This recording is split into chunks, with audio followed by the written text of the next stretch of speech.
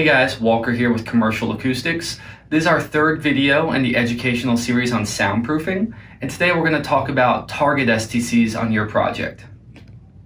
So in previous videos we talked about how to improve the STC of your wall. The STC, as a reminder, is your sound transmission classification, or essentially how many decibels your wall blocks, how much sound the wall blocks.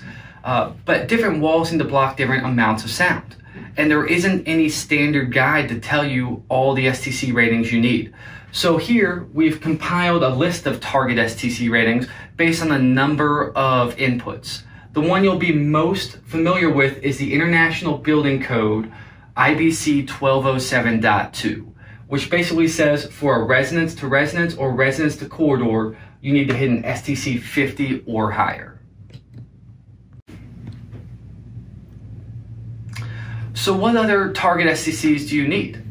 So hotel rooms, for instance, the hospitality chains, those are generally driven by brand standards. So it's not a building code requirement, but it's something that a hotel wants to achieve.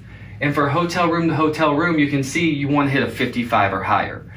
Hotel room to corridor, there's a lot of traffic out there in the corridor, the hallway, but that's generally limited by the door into the space. So if the door is only blocking 35, there's really no reason to make your corridor wall a 60 or higher.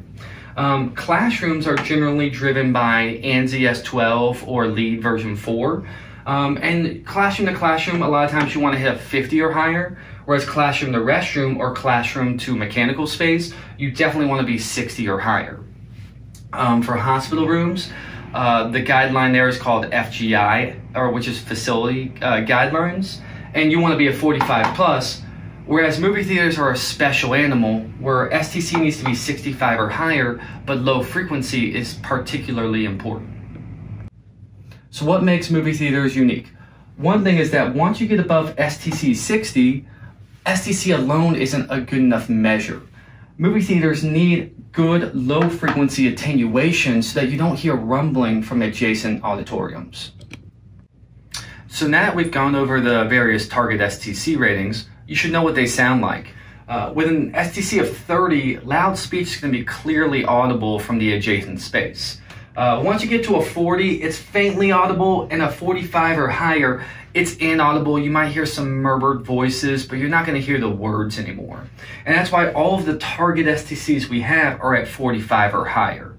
All the time, architects and contractors are asking for an STC 70 wall.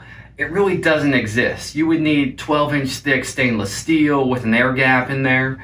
65 or higher is for movie theaters. So what you want is to set your Target STC based on what level of privacy you want, and then just ensure that your wall design actually achieves that target.